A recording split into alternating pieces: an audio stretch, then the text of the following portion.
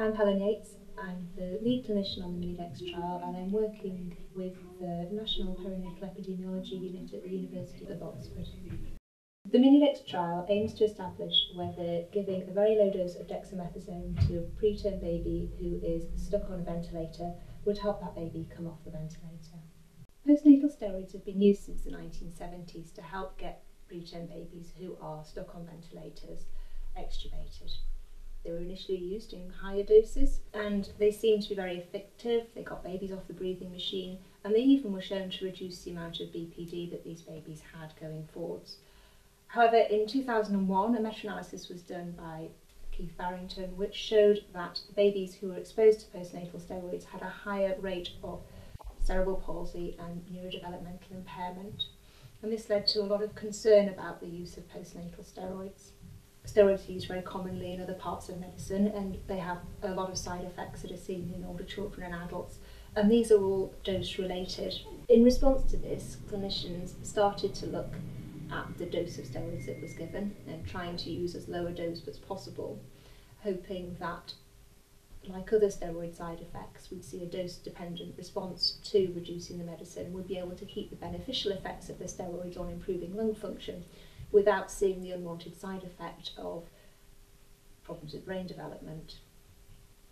Clinicians also started to look at targeting the steroids to the babies who most needed them, so those babies over a week of age who were showing signs of developing bronchopulmonary dysplasia and therefore would be the ones who saw the most benefit from any medicine that would reduce the effect of this.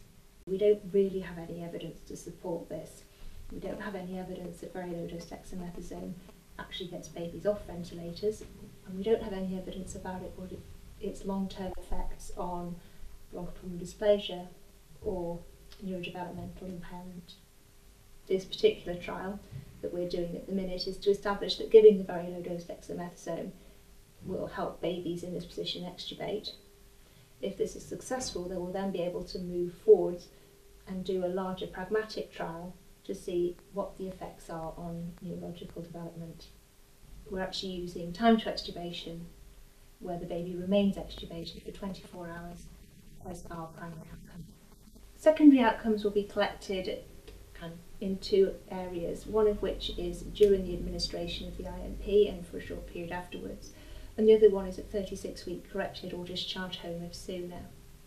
During administration of the IMP, we'll be collecting information about the baby's ventilation and particularly what proportion are extubated on day 7, so we can incorporate it into a Cochrane meta-analysis. We're also collecting safety information about the IMP, and we'd like to collect data about the experience that the baby's parents and family have during the trial.